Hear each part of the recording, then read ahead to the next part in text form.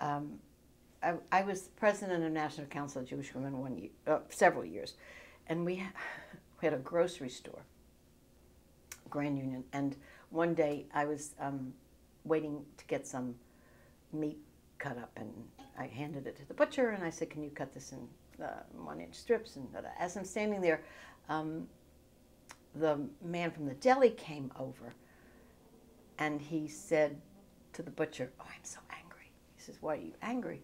I have to preface it by saying I had long, straight blonde hair, and I probably didn't look particularly Jewish, whatever that means. He says, "Why are you angry?" He says, "Well, I just did these 6 platters for a lady, and she picked them up and didn't give me a tip." And the butcher says, I'm standing there holding this slab of meat, he says, "What was she, Jewish or something?" I've been in that store. It was my store. It was my store.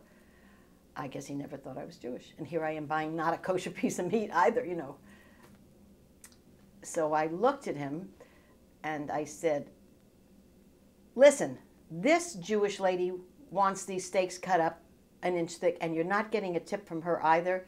And I threw the slab of meat at him, and I went to find the manager of the store, who was named Mr. Chin, Chinese, nice Chinese man.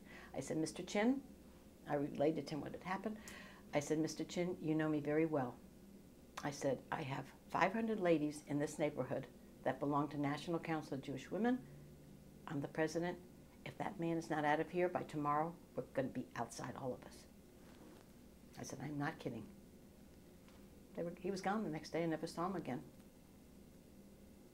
But I did, because I didn't look particularly Jewish, I had quite a few experiences growing up where people felt free to say something in front of me. And I never let them get away with it.